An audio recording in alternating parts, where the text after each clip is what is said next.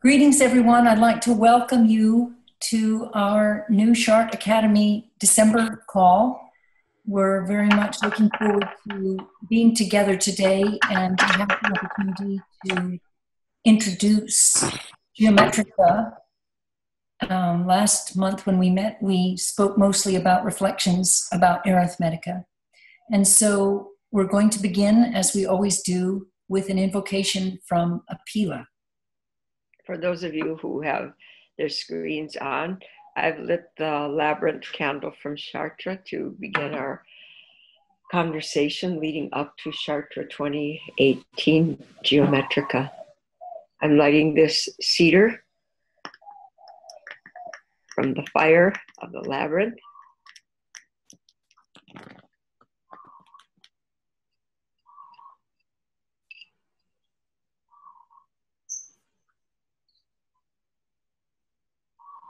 Ancestors, spirits of our beloved Hill of Chartres, Cathedral of Chartres, Vale of Mary, Labyrinth, Crypt. We think of you now from our homes and our places so far removed, or so it seems. Yet in our hearts, return to that fire that opens the ceremonies, the sound of the voice, of the morning conversations, the images and the music of dream work,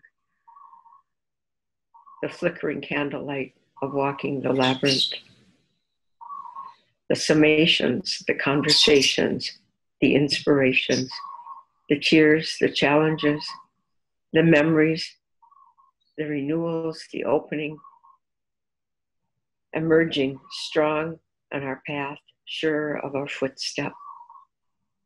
In this way, we approach Geometrica through all the shapes that hold, contain, and move the energy and the prescription of Arithmetica. For this possibility to participate in the creation story of life, we give thanks.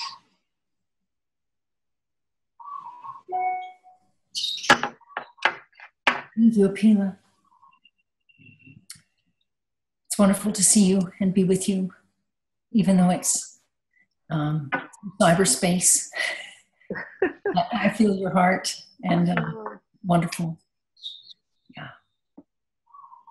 So, just to give a short overview of well, before I do that, actually, Kaylin has written a poem that was inspired by walking the labyrinth in his home in Maine. And he's going to share that with us now as an inspiration before we continue on our call. Nightfall among pines, a full moon dusted with stars. Gone without a trace, time flows on through boundless space.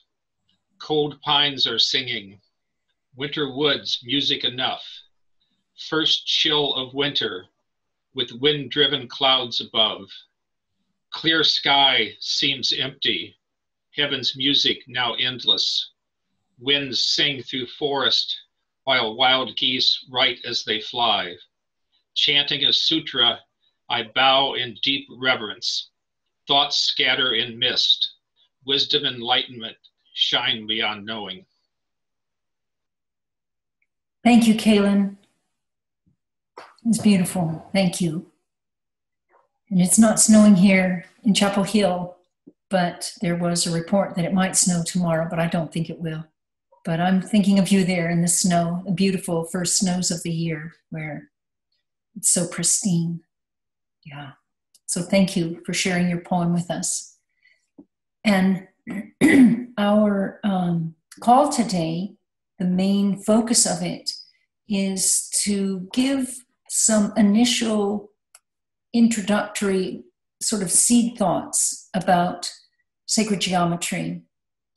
And I will be giving a short sharing about some thoughts that I have about Geometrica, and Jim will be giving some of his thoughts about it.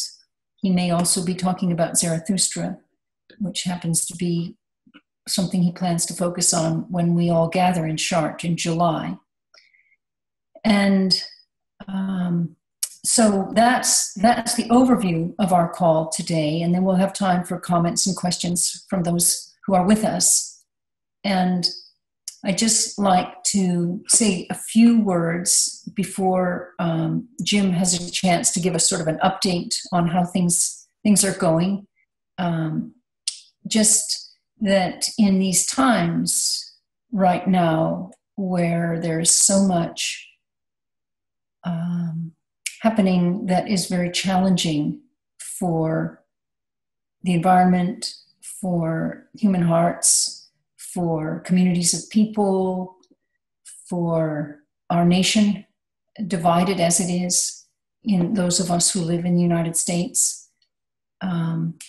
We are living under conditions where we could say the laws of the universe or the teachings that Pythagoras brought through about sacred geometry are not being upheld by humanity. And we are seeking to find our way through all of this and to bring order and let's just say alignment with what the gifts of nature are giving us unconditionally, but we aren't responding to them in that same way. So to bring the truth and alignment back to our relationship with nature and our relationship with one another and our relationship with the spiritual world, and to think about how sacred geometry plays into that. Last year we studied sacred number and we came to an understanding of how numbers are the sort of archetypal principles, one after the next, of existence, and the way that they then will manifest into form is what we're going to be talking about. And we're very much looking forward to Jane returning. He's very excited about that, and he has quite a bit to say about sacred geometry. And those of us who were gathered last summer and were able to experience his enthusiasm and brilliancy and joy and mastery with number and form are really excited and looking forward to being with him again. And we're also going to be joined by Robert Lawler, who is an extraordinary man who has done very significant work in the field of an advancement of the understanding of geometry and its layered relationship to cosmic ideals that Plato brought through and Pythagoras brought through, and also has done a tremendous amount of work with the Aborigine people in Australia and has lived amongst them for many years, I think 20 years or more, and has written pretty much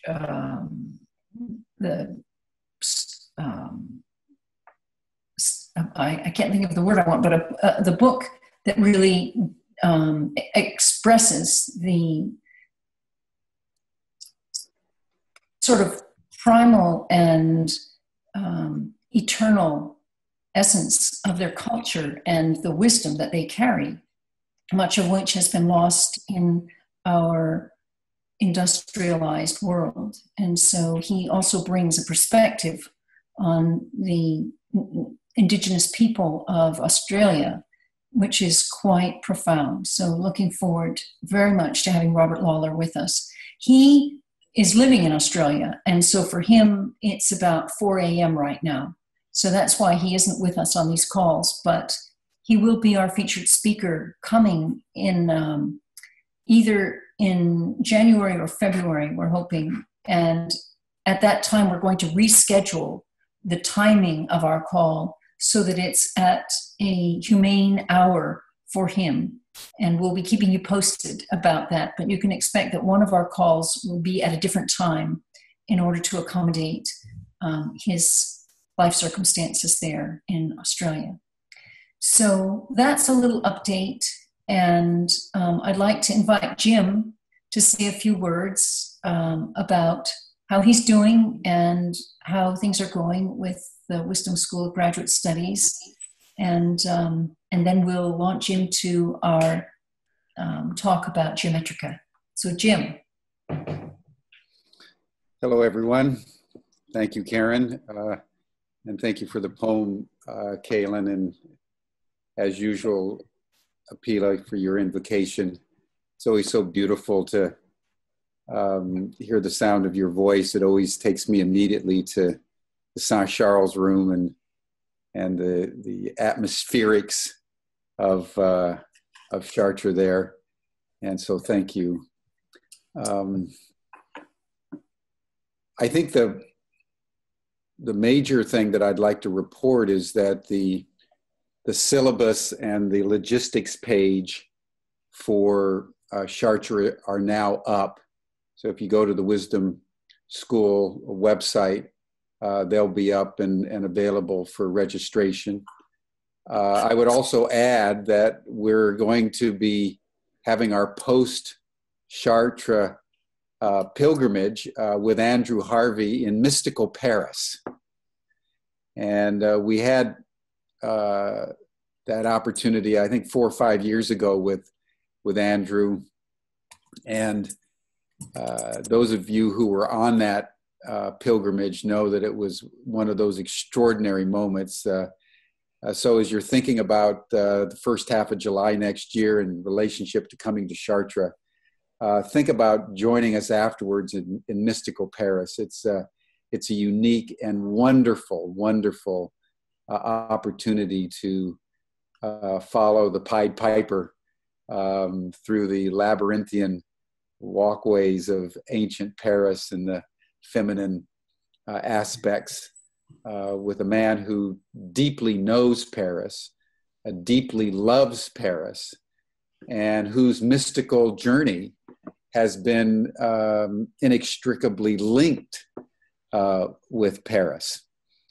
And so I think that's the main news that I would bring to bear. The Ubiquity University has been navigating through various challenges, but we are getting very close, as I think I indicated last time, to finalizing our literally revolutionary new learning system that we're going to be bringing into the global market next year. I won't take the time to describe it right now, but I do want to flag it because I'm going to take a whole session in Chartres next July to really lay out what this university is bringing into the global market. It's going to change education as we know it. And we're just finalizing the last few details and meeting with a lot of obstacles and travails along the way. But it's really an extraordinary thing how resilient this team is and how dedicated everybody is to the success of our mission. So I want to thank Bob and Pila and Kaylin and Dan and various ones of you who are on the core team and the staff for everything that you all have been doing as we continue to labor through increasingly turbulent world circumstances. And I would just say a final word which sets the whole thing up for what we're going to be doing in Chartres. If you think this year has been turbulent, what's coming is going to be even more extreme. And I think we could easily see, for example, the firing of Robert Mueller, the special prosecutor. If you've been watching the news, Donald Trump is setting in place all the blocks to do that. There's almost a hysteria coming out of Fox News around the termination of the special prosecutor's investigation. Many of you probably noted that Trump making the announcement yesterday about moving the U.S. recognizing Jerusalem as the capital of Israel. That has everything to do with consolidating a domestic base, so that when he makes whatever moves he's going to make, his base is secure. And there's nothing like feeding the evangelical Christians the red meat of Jesus coming again. Those of you who aren't familiar with the Christian evangelicals, they believe that Jesus is coming again, and that the recognition of Israel's right to a capital in Jerusalem is one of the final pieces. So Trump just threw a huge part of his political base red meat. And there is at the same time, the special prosecutor is closing in on him for treason and for money laundering. If you saw the news coming out over the last couple of days with Deutsche Bank, Deutsche Bank was the biggest bank involved with the Trump organization, and it is known for many, many years to be a money laundering bank for the Russian oligarchs. So as we think about all the turbulence that we've endured for 2017, we need to just get that 2018 is going to be 2017 on steroids. And we just need to psychologically, emotionally, spiritually ready ourselves for how we navigate that turbulence that's coming through the system. That could include a war in the Pacific with North Korea, and now the probability of further conflagrations in the Middle East. What as we need to do as a mystical community is to ground ourselves in the eternal verities that underlie the turbulence. I mean, if you think of the image of sitting at the bottom of the ocean, most of us are at the top of the ocean, we're surfing the waves. But with the waves that are coming at us, it's going to do us the world of good is if we can drop down underneath the surface and sit on the bottom for a while. That's where it's still. That's where it's quiet. That's where it's grounded. And if we don't have the capacity personally and collectively to ground ourselves into that which is eternal, that which is temporal and chaotic could well blow us away. Ubiquity is navigating that right now. There's nothing that I know of that is as radically new as Ubiquity University. Nothing I know is as radically new as what we're going to be bringing into the market next year. And because of that, we've been challenged to navigate some very, very high waves. But we're sticking with it and we're persevering. Why? Because we're absolutely grounded in the vision of where we're going. And similarly with us in the Chartrian community. When you get to the quadrivium, as I'll say in my remarks after Karen, you're getting to the bedrock of reality itself. So as you think about coming to Chartres and what you're going to do next year, whether you come to Chartres or not, how you ground yourself existentially into the bedrock of your existence and the bedrock of reality itself is going to be more important than anything you do navigating the escalating chaos. And in fact, it is key to navigating that chaos. So I'll turn it over to Karen now for her remarks.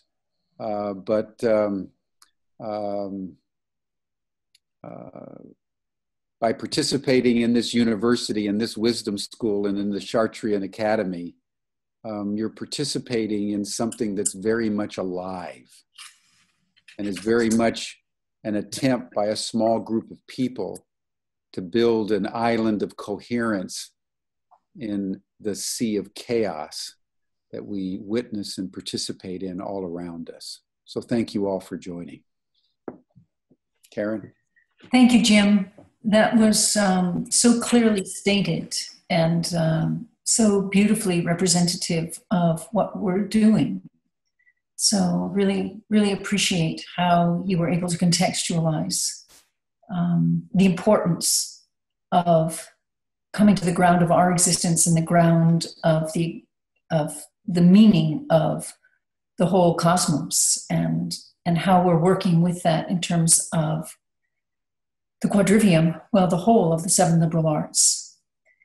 So I'd just like to share a few seed thoughts that will offer some ideas for you to think about between now and when we come together in July. And one of them has to do with how sacred geometry, the consciousness of it, began in ancient Egypt.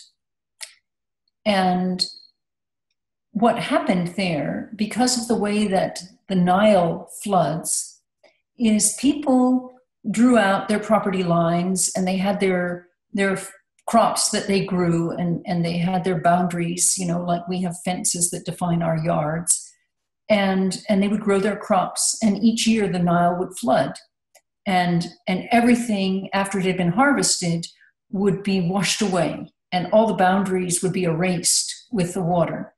And when the floods receded, they would re-establish boundary lines to various farmers' properties. And every year they were re-established a little bit differently than they had been in the prior year. And what they were trying to do was create order in relationship to the earth and humanity's relationship to the earth. And they did this through creating these forms and ordering space.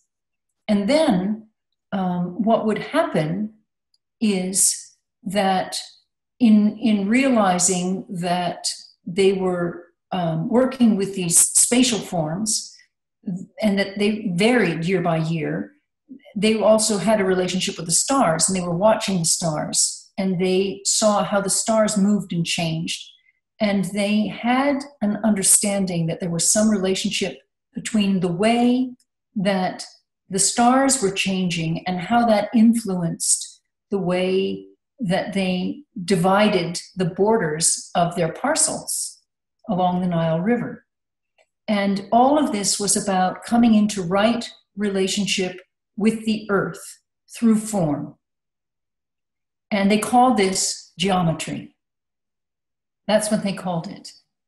So this was the beginning of our understanding and working with the concept of geometry in ancient Egypt, which preceded the Greeks and preceded Pythagoras and Plato. And so in seeking to come into right relationship there were certain forms that evolved, and those forms are the circle, the square, and the triangle. And those are the three most primary forms in geometry. And they are the basis that underlies the 5 Platonic solids that Plato discovered. But these forms were understood in the minds of the Egyptians who were thinking about these ideas, that these forms were sacred, that they came from the cosmos, and that they would try to replicate them in their work on the earth in order that they were living a harmonious life, a life that was aligned with the cosmos, aligned with the gods. And so what we are going to be doing is trying to come to a greater understanding of these forms and what they really represent in terms of their cosmic origin. And one of the things that we could say is that they recognized that sound was behind the creation of form. And this was known by the ancients, and it became known in the Western world, in our more modern world, through an Italian scientist whose last name was Chladni, and he did an experiment that revealed the Chladni plates. And so the second seed thought that I would like to share with you is that what he did was he took metal plates, square, rectangular, circular, triangular, pentagonal, octagonal, hexagonal. He took these metal plates and they were welded onto a post that had a base that was welded onto it. And then he could use a clamp to clamp the base of the stem onto a table. So it was very secure. And he would stroke the side with a violin bow. And he made these at different pitches so that they were at different tones of the scale. And he would be working with this musically. And then he had the idea to sprinkle sand. You can also use metal filings or, salt and pepper or anything that's fine and granular. And you sprinkle it all over the plate. And it's just, covering the surface of the plate. And then when you take a violin bow and you start to stroke the edge of the plate, whichever shape it is, it starts to vibrate and create the tone of that, whatever note it's pitched to.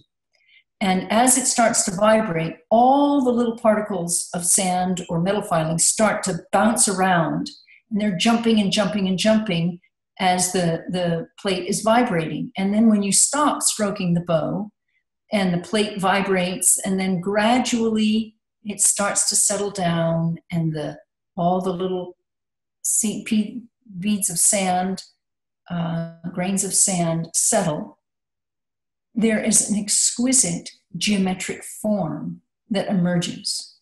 I've had the pleasure of doing this in 6th grade acoustics class in the Waldorf schools.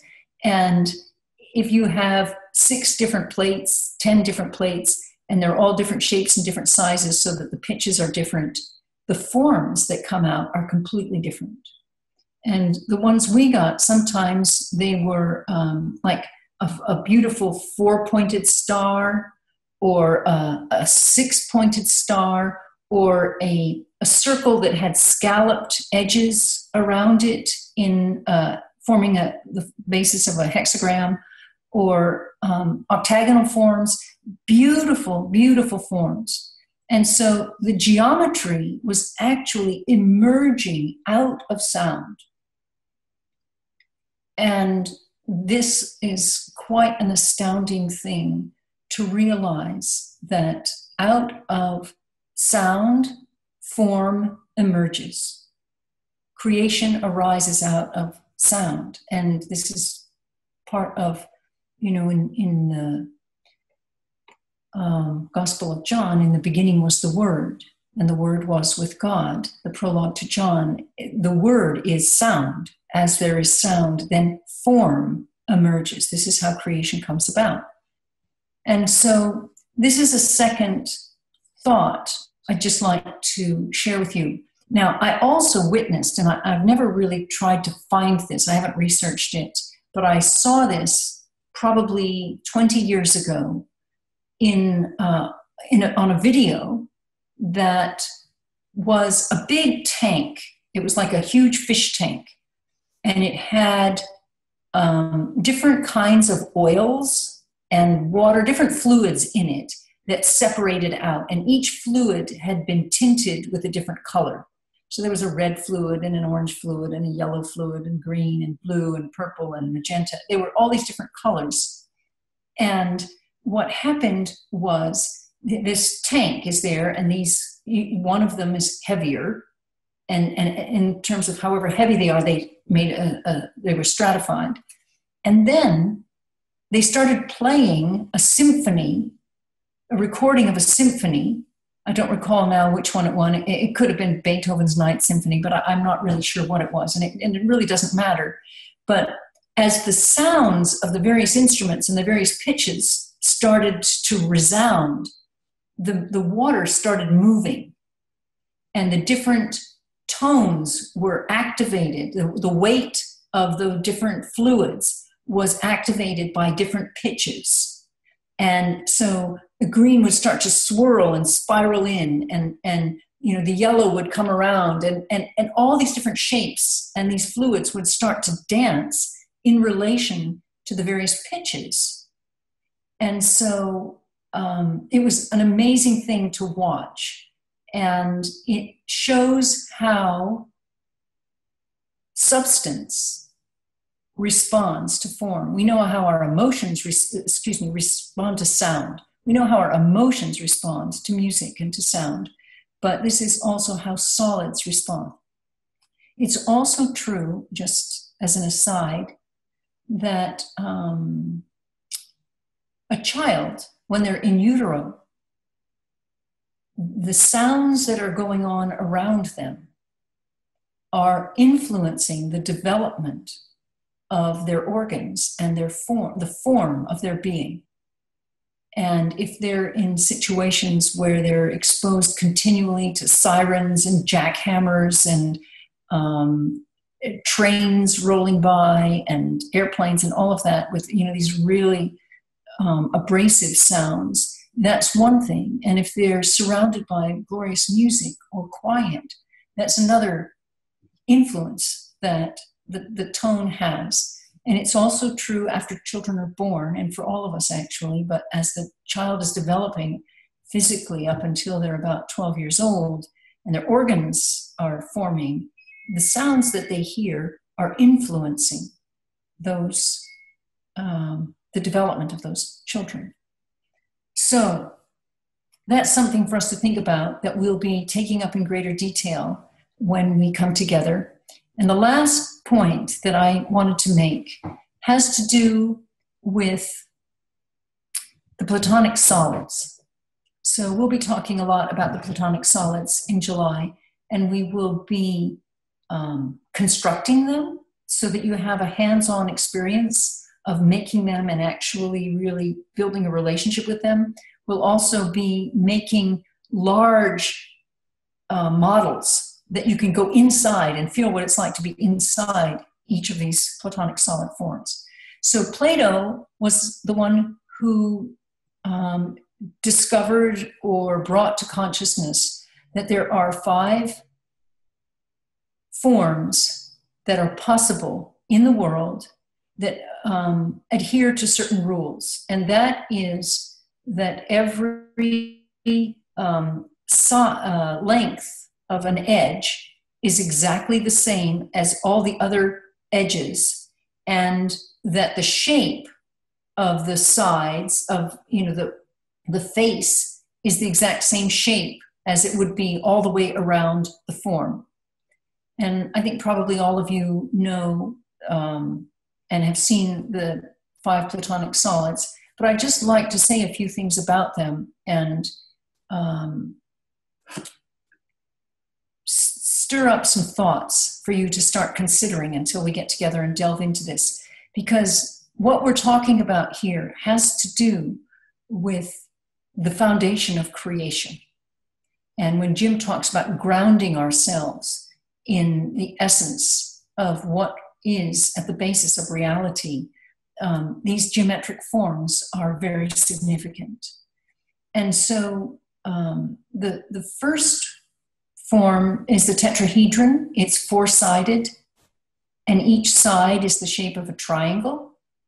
And so there's a triangle flat on the bottom. I'm sorry, I'm not sophisticated at screen sharing, so I can't, but I think probably all of you know.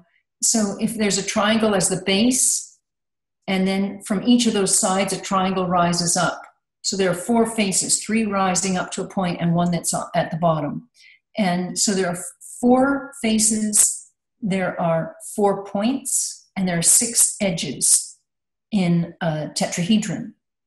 And it, the degree, the angle degree of all the angles on that is 60 degrees. So this is important to pay attention to these numbers. So, 60 is 1/6 of 360 degree circle. So, so we'll just leave the tetrahedron at that for a moment. Then we have an octahedron, which is a form that also is based on triangles. And there are 8 faces instead of 4.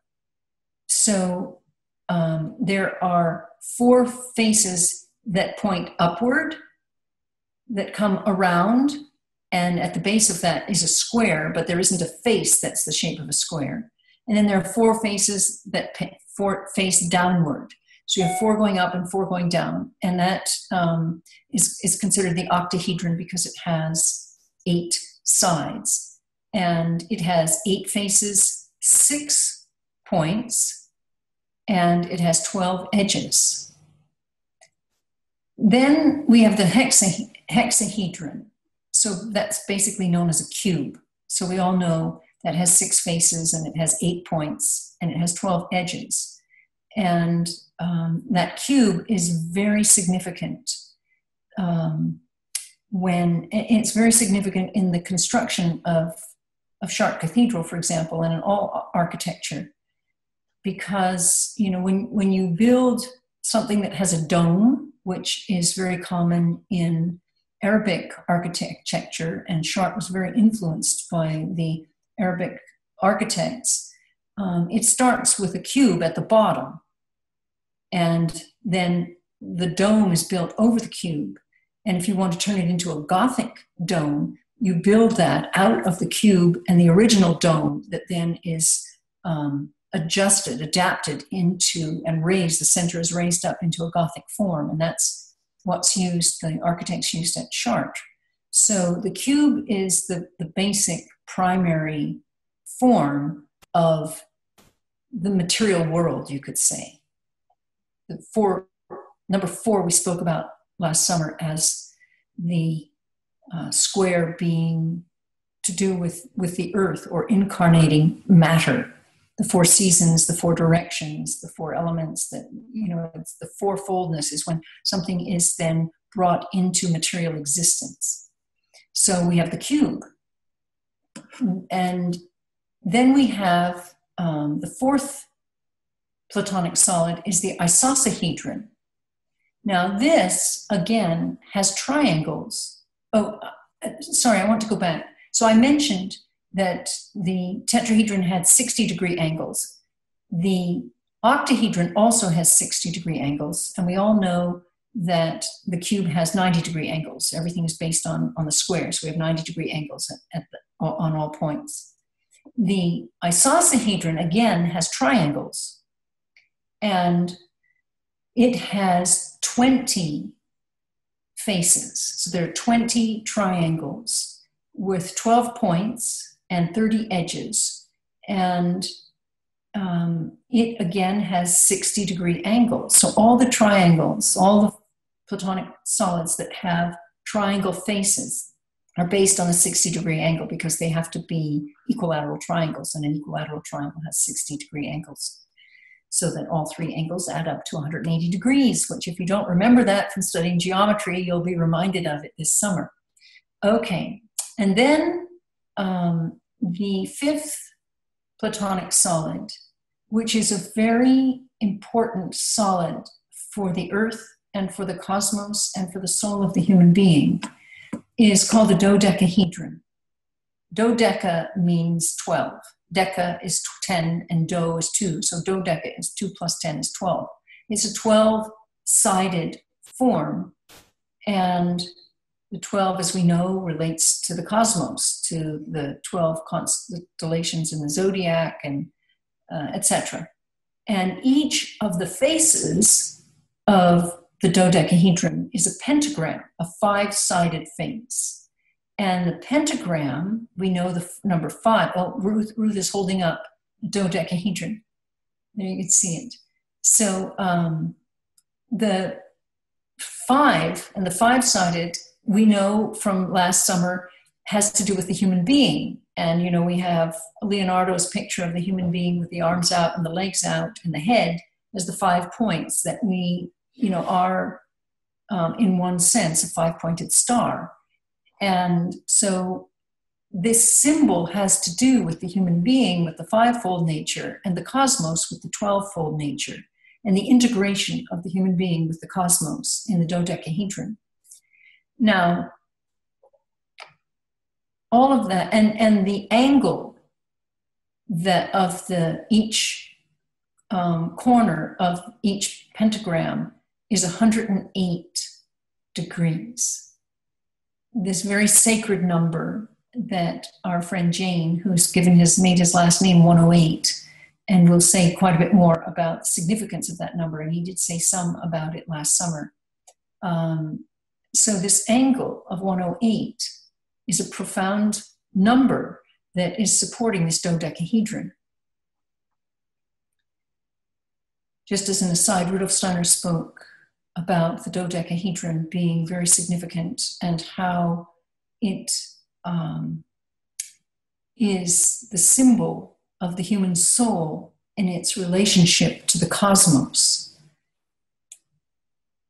So the last thing I want to say about the Platonic solids, well, no, there are actually two things. One is that they have a relationship to the 5 elements, the 4 basic elements that we know, plus ether, the element of ether. And so they represent the elements, these forms that we can see in solid form, represent the elements of creation. And for us to delve into this in a deep way is very profound. So we have the cube, which is the symbol for the element of earth. And we have the icosahedron, which is the 20-faced triangle-faced solid, which is the image for water. It's very fluid with all those various shapes. We have the octahedron, which has the 4 triangles pointing downward and the 4 triangles pointing upward. That is the symbol for the element of air. We have the tetrahedron, which is the 4-sided triangular figure with a triangle at the base and 3 triangles going up. That is the symbol, an image, the form of fire. And then we have the dodecahedron, which is 12-sided pentagrams. And that is the image of ether. That is the form for the element of ether and the etherization of all of existence. So we'll go into this in greater detail when we come together. But the last thing that I just want to say about these Platonic solids is that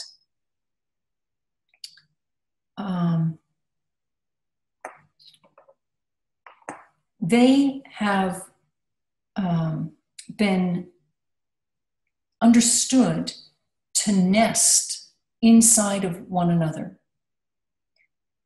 Kepler was able to, in his study of astronomy, which what I'm about to say is a bridge between Geometrica and Astronomica, but that they can be nested inside of each other. You know, the way those Russian babushka dolls, you get a little one and you put it on the inside and bigger, bigger, bigger.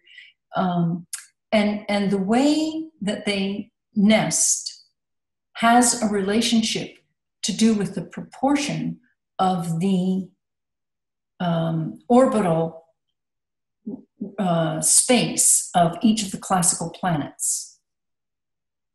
And so when they're nested inside of each other, they are a picture of the cosmos and how the dimensions and relationship of the orbits of the classical planets go. And so I'll just say what order they're in, and then we can take this further in the summer.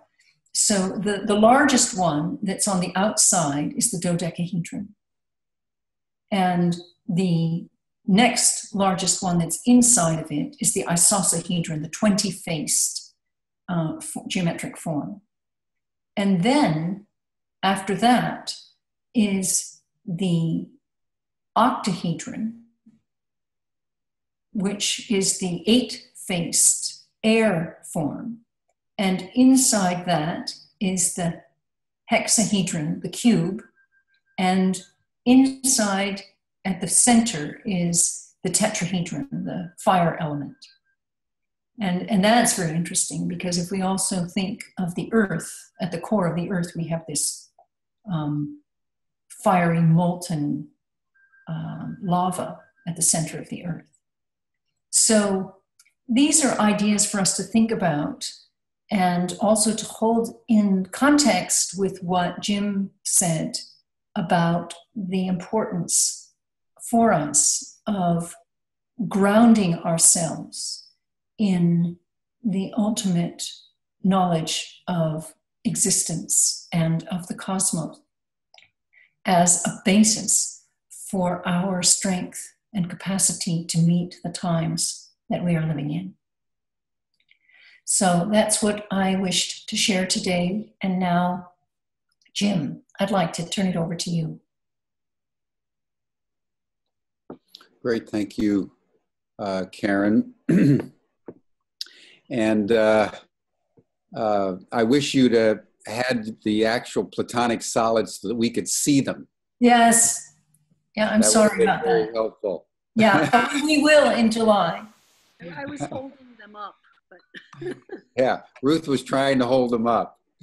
But I'd like, in the few minutes we've got left, I'd like to make just a couple of remarks. First, just to recall that, you know, the genius of Pythagoras and the reason why he stands as such a giant in the human journey is because he was really the first one we know of, maybe along with the Buddha in the East, that actually understood that the universe is understandable. Think about that for a minute. Most people never think about that, even today. Most people just go through their lives and they go shopping and they have kids and they get married or they get sick and then they die, and they have really very little sense of what's going on around them because they're not paying attention. Some great spiritual teachers, like Jesus, for example, don't know very much about what's going on, but they do know that you need to love one another. That's a key concept, right? That whatever is going on, you need to be loving one another and doing unto others as you would have them do to you. But then there's another layer, and in my view, a higher layer of consciousness that seeks to actually understand reality itself and allow reality itself to inform ethics. That was the achievement of the Buddha, and his notion that emptiness is the cradle of compassion. And that was the transcendental genius of Pythagoras. And in fact, all four of the quadrivium, Musica, Arithmetica, Geometrica, and Astronomica are all dedicated to Pythagoras or his disciples. And Pythagoras, as I said in Chartres last year, may be the most important human being ever to live.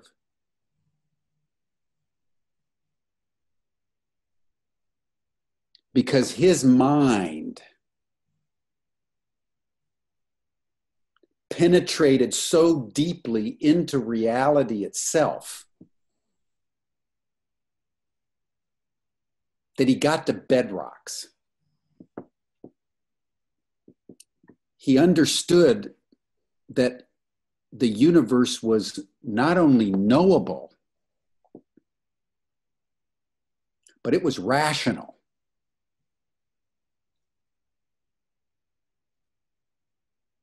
And it was rational because it was constructed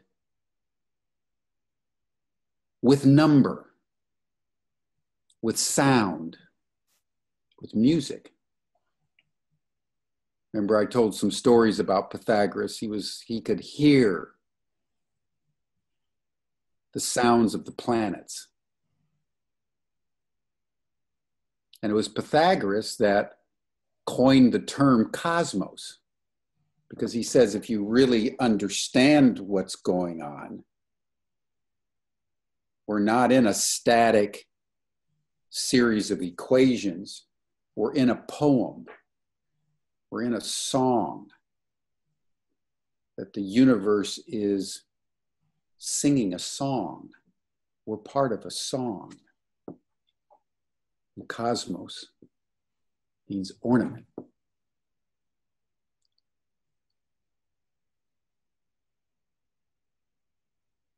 What is beginning to dawn on some physicists and cosmologists today, which I'd like to explore, and I'm going to seed this with Lawler in particular,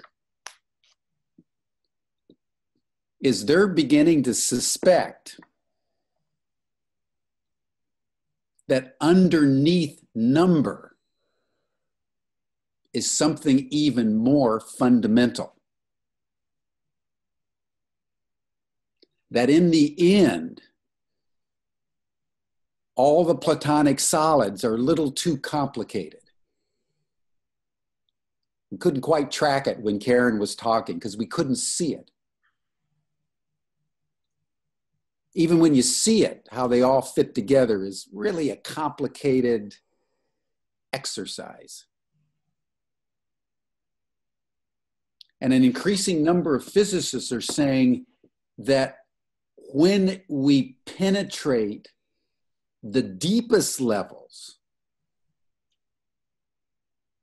it isn't going to be about numbers at all. That the whole universe in the end is probably going to rest on something so simple and so obvious that when we recognize it, it will be a shock because of its simplicity. I just want everyone to entertain that thought. It's one of the things that I'm going to be thinking about because it's the cutting edge of physics and cosmology now. Can we go beyond Pythagoras? And I want to read you a little poem by John Archibald Wheeler that is starting to get at where it's trying to go, this conversation about ultimate reality. He says, behind it all is surely an idea so simple, so beautiful, so compelling, that when in a decade or a century or even in a millennium we grasp it, we will all say to one another, how could it have been otherwise? How could we have been so stupid for so long?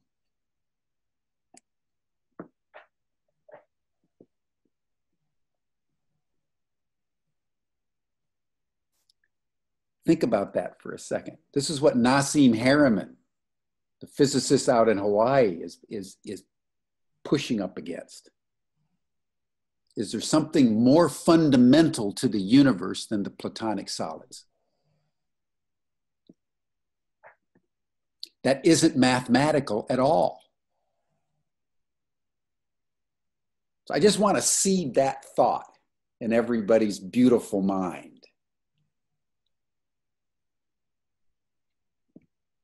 And conclude with just the simple point that this pursuit, as I said at the beginning of this call, is crucial. The crazier it gets in the external world, the quieter you have to become in your interior. The more complicated and turbulent and hyper complex the superficialities become, the more simple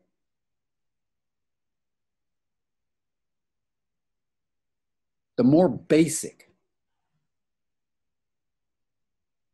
the more uncomplicated your psyche and soul need to be in order to grasp the simplicity at the heart of all the complexity. That's what Pythagoras taught us. And it may be our generation 2,500 years later that begins to penetrate beyond what he thought was ultimate reality. And it is that journey, that pathway, that is at the heart of the Chartres Academy. Because we are grounded not in the answers. We are grounded in the questions, not in truth possessed, but in truth pursued. And I want to conclude by saying, even though we've been talking about Jane and Robert Lawler as our faculty, I want to say that they will be balanced by two in the first instance, remarkable women, Banafsheh Sayad and Peggy Rubin, that will be doing the morning practice and the transformational art. So we're going to have a balance each day between Jane and Robert, with Banafsheh and Peggy, and I would add Ruth on the music. And then of course we have Karen and Carolyn and Andrew that will be with us. Kaylin will be with us.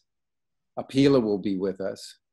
So I just want to end this call by just naming the faculty that really hold the container of the exploration that will be Geometrica. And I know that brings us to the top of the hour. I think we may have been a little bit loquacious today, but I hope this is sufficient to get us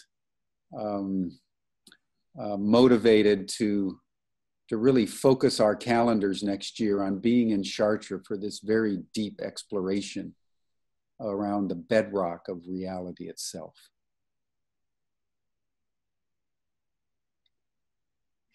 Thank you, Jim. Farnock just put in a little question that won't there be dream work? Yes, there will be dream work. Kapila will be there, and yes, there will be dream work. Oh, definitely. We'll clarify that. That's one of the constants, Farnock. Yeah.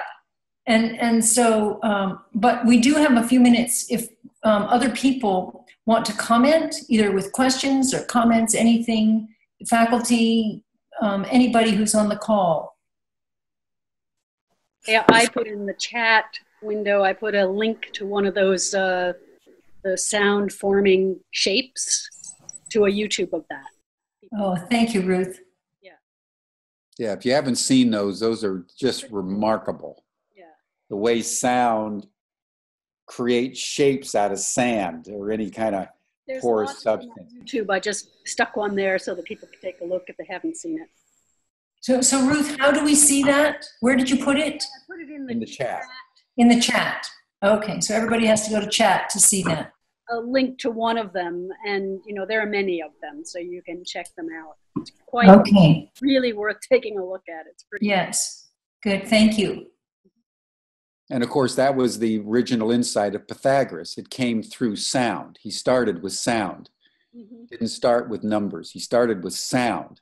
Right. And figured out that the sound had certain proportions in the material world with the octave and so forth. So when you look at this little YouTube and you apply sound to sand and it gets a certain form, that's it. It's much more complicated, and I'm sure in his lifetime, but that was the essence of the Pythagorean insight around musica, and then arithmetica, and then Geometrica. And then his great insight is that forms astronomica. That forms the totality of reality itself.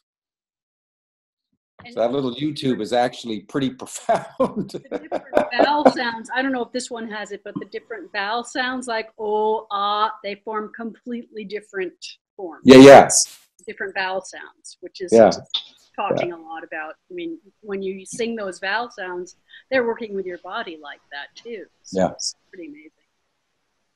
Yeah. Apila, are you saying something? Next to me, sorry. Okay, all right. Was there anyone else who wanted to share something? Dan, does anybody have their hand up? Kaylin.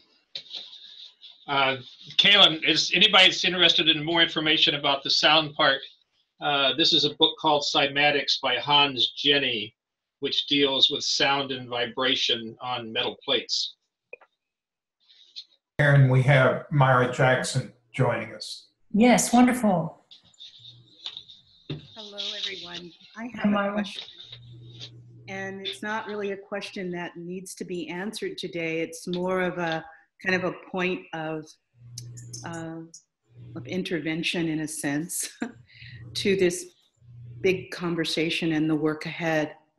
The whole idea around oral transmission to me is powerful because of experiencing it. But when we begin talking about what might be underneath all of the numbers, I get curious again about transmission. Lately, neurologists have been able to really look at the impact of the voice when we're speaking to others and the impact of the other on the voice. And Pythagoras himself used this idea of oral transmission in the work. And I wonder if that's something that we can more deeply explore at Chartres in the context of the work that's been laid out. It seems to me it's just an inkling or a kind of a hunch I have that it may be useful. The oral, what seems to be showing up in this neurological work, where we find that people who are attentive and listening to the voice become synchronized through what we can see in heart rhythm and other ways. There's a certain bonding that occurs, is clearly kind of pointing to what we understand of the, the aliveness in the brain, the heart, and the gut that has knowing. And so those are the pieces that I'm sort of putting into this quest of a question that I'm laying out. So I'm going to close around those pieces that are not well spun, but that I offer to all of you. Thank you, Myra. That was beautiful. I share your question and how the effect of the voice of certain people, how that impacts us. And well, I mean, and also, Myra, this is a perfect lead into Robert Lawler and his book, Voices of the First Day, right? And the Aboriginal dream time and the way they would sing the dreams. So, I mean, you're making an absolutely profound point, actually, in terms of this, the interactivity between sound and number and proportion and music. I mean, in all the anthropological research, music in some ways preceded speech, and dance and art preceded prose. So I think you're onto something very profound, and I would love to have Robert Lawler comment on your observation and your question. So hold that thought for Chartres next year. I mean, it's a whole lecture. It's a whole conversation. So thank you. are there any further hands up, Dan? I'd like to offer I'd like to offer a dream I had last year for about the voice. It was a series of nights that I felt a female presence with me that felt from my roots Persian. And one of the nights I was sweating all night, and it was very, very, very intense. And suddenly, half awake, half asleep, she showed me that my vocal cords, and I'm shaking as I'm sharing it again, my vocal cords, and I could see them. They were a form of like infinity loop, but not entirely. It was two loops looping in each other, and they were golden. And she showed me that once. It was part of my heart. It was in my heart, and it was fully connected. And then I saw a scene of a man coming from the back, ripping open my neck and taking that golden cord out, golden infinity loop. And that was a horrible terror that came on me, and I woke up sweating. And I asked her in my dream sleep state, "Who are you?" And she said, "Anahita." And I looked her up, and it's an ancient goddess from, Persia. Anyway, that's one of my big dreams, and it links into this oral transmission. So that, I'd like to share that. Thank you, Farnak. Yeah. Good to see you, Farnak, even in the dark. Right. She's come on as one of our PhD students since Chartres. Good to see you. Dan, is there anyone else? There are no hands raised at the moment. All right. Well, thank you for helping with this. And just want to thank everybody for being on the call with us. And thank you, Jim, for all that you had to say. And I'd like to invite Apila to give us a closing prayer.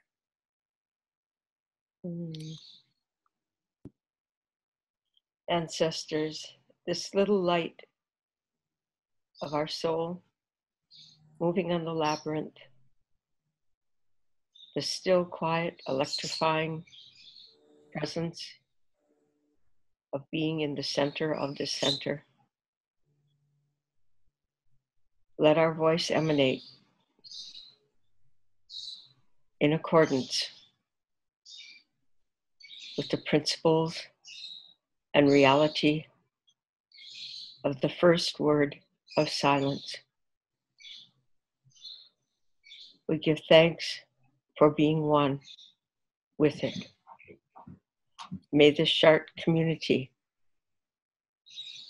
be an expression to the innermost source of that impulse put into motion so long ago, and yet now.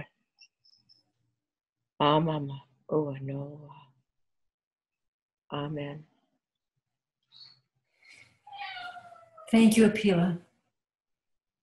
Thank you, and many blessings to you until we meet again. I'd like to wish everyone a glorious holiday season, whatever you celebrate in your lives. We're approaching, as we all know, the solstice and holidays from most traditions at this time of year. So just wishing everyone great joy and inner peace as we travel further into the darkness before we turn at the solstice toward the light again in the outer world. And may the light ever increase within us. So wish to say goodbye to everyone and look forward to seeing you again January, let's see if I can tell you, January 18th will be our next call. So very much look forward to being together again then, and sending much love and blessings to all of you. Bye, everyone. Bye-bye. Thank you, Apila. Thank you, Ruth. Thank you, Karen. Yes, thank you, Jim. Bye. Thank you, everyone, for being in on the call. So good to be together again. Happy holidays. On the run towards Chartres 2018. Yay! Yay!